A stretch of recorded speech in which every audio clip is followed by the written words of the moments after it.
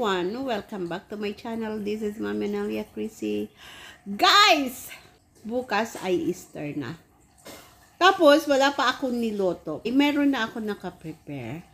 Magagawa ako ng kilawin, magagawa ako ng humba, magagawa ako yung pinaputok na baboy, at saka mayroon akong ginataan na bilo-bilo. So, ihanda ko na yun.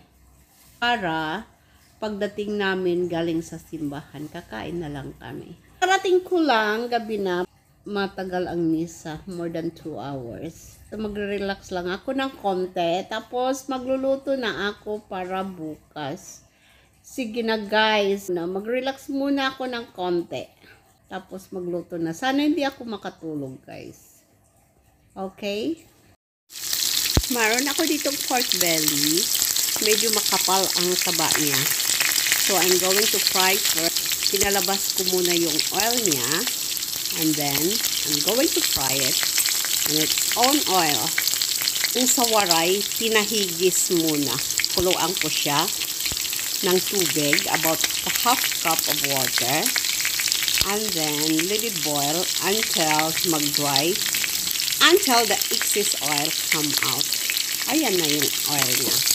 Ganon kadami ang cholesterol na kakainin pagka hindi yan.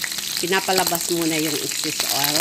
Then before putting other ingredients. Ayan na guys, malapit na siya maluto. Almost ready. Ganon kadami na mantika ang nakuha sa 1 kilong belly. Kailangan talaga i-drain muna yung excess oil niya. Itapon natin yung mantika. Kasi hindi magagamit yan. Iluto na natin ang ating humbang Bisaya. Guys, lagyan na natin ng spices ang ating humba.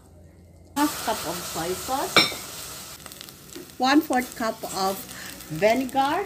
Ginger. Peppercorns. Laurel. And a lot of garlic. Lagyan natin siya ng 2 cups of water. 2 cups of water.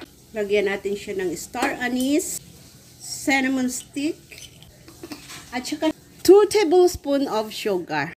2 tablespoons of sugar. Mix well. Simmer for about 1 hour. Pagka hindi kasya ang tubig, add a little bit more water. Until the pork becomes so tender, it melts in your mouth. Ayan na guys, malapit na siya maluto. I'm going to simmer for another 30 minutes para kumunti yung sauce niya, yung gravy niya. At pagkatapos nito, mukbangan na! Ito naman ang aking tangigi na sinabawan. Very fresh. Ayan, maraming gulay. Paputukin na natin to guys. Baka paputukin pa ng iba.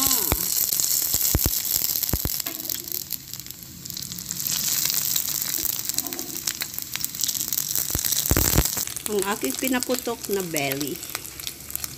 Sorry yung itim niya guys. Roast ko muna to bago ko to yung pinaputok. Siguro yung spices niya dun sa oven.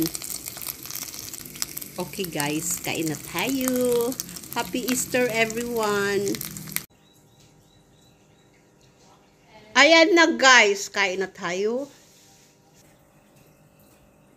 Ang aking sinigang, ang aking pinaputok na belly,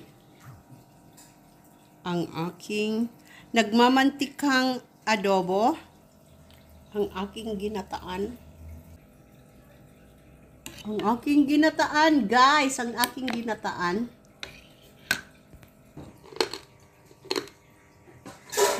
Ang aking kilawin. Ito ang aming simpleng handaan. Ang aming simpleng ulam sa Easter. Kain na tayo, guys.